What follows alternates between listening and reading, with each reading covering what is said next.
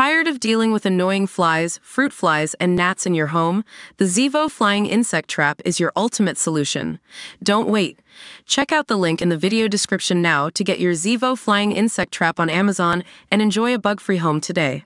Keir Starmer is already struggling to keep a lid on furious labor infighting today as he faces his maiden PMQ's grilling.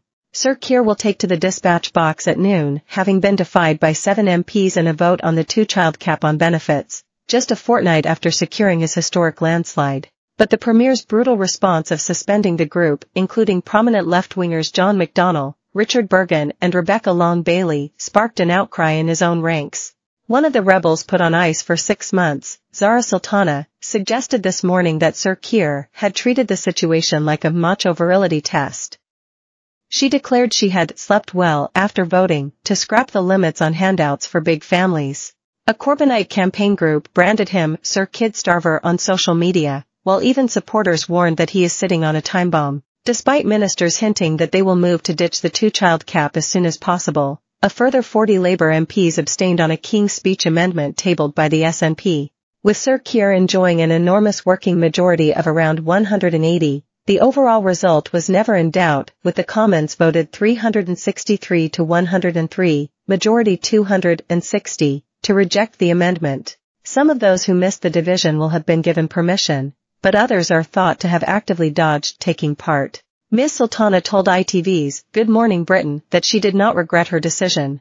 I slept well knowing that I took a stand against child poverty that is affecting 4.3 million people in this country, and it is the right thing to do, and I am glad I did it, she said. She said she saw the email on the way home from the vote last night, saying she had had the whip removed. I look forward to many bills that will be coming forward in this government, including nationalizing rail, the New Deal for working people, but I was also very honest that we should go further. We can make a real difference to people's lives, she said.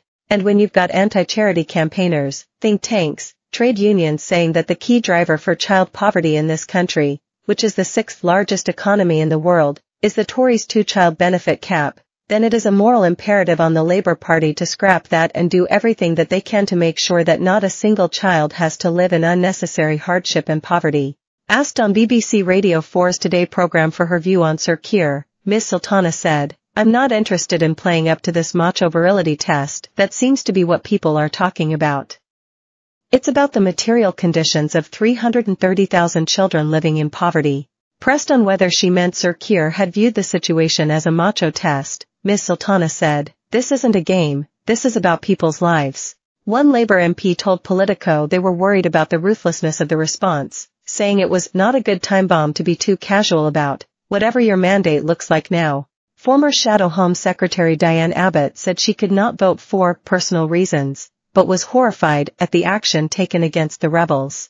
Speaking ahead of the vote, Mr. McDonnell, who was Shadow Chancellor under Jeremy Corbyn, confirmed he would back the SNP's amendment. He said, "I was in Parliament in 2015 when the cap, was introduced, and I condemned it and voted against it then. It's really iniquitous, it's forced large numbers of children into poverty and caused real hardship.